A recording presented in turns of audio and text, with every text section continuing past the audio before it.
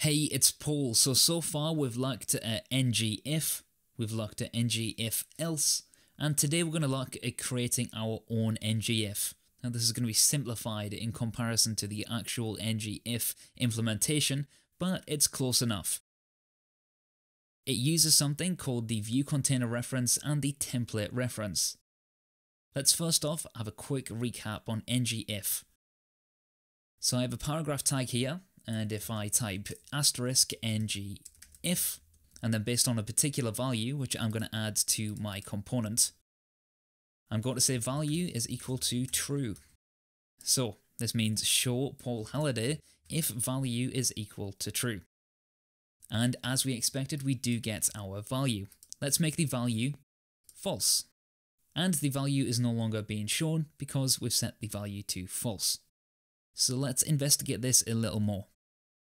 What's happening here is we have this asterisk, and the asterisk is effectively shorthand for this, ngTemplate, and inside of the template we have a paragraph tag with some text inside of it, and on the template we are using the NgIf structural directive, and we're saying NgIf value.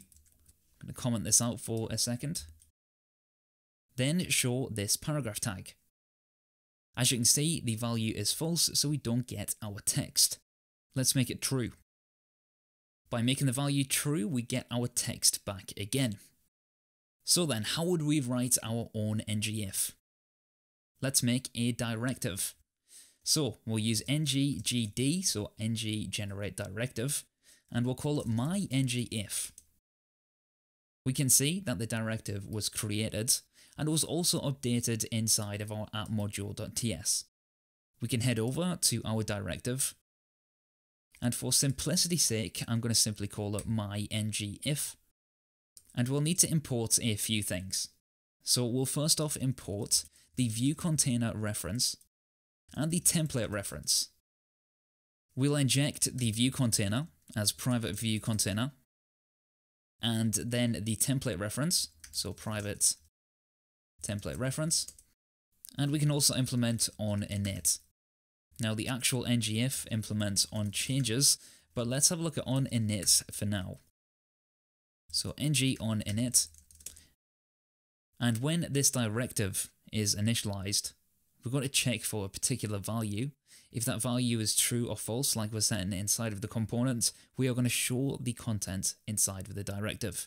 If not, we're simply going to clear the view, like so. Let's make a boolean. So we'll just have const condition is equal to true, and we'll say if condition. Then we want to say this.viewContainer.create embedded view. This allows us to essentially inject the templates using this.template inside of what will be our ngTemplate. So if this was true, we would see our Paul Halliday because we would be creating the paragraph tag with the template like so. Else, if the condition is true, we're going to say this.viewContainer.clear. So we're going to destroy all the views inside of the container. Like I said, this is a super simple implementation. We're just looking at how these things work and how we can potentially use them in our applications.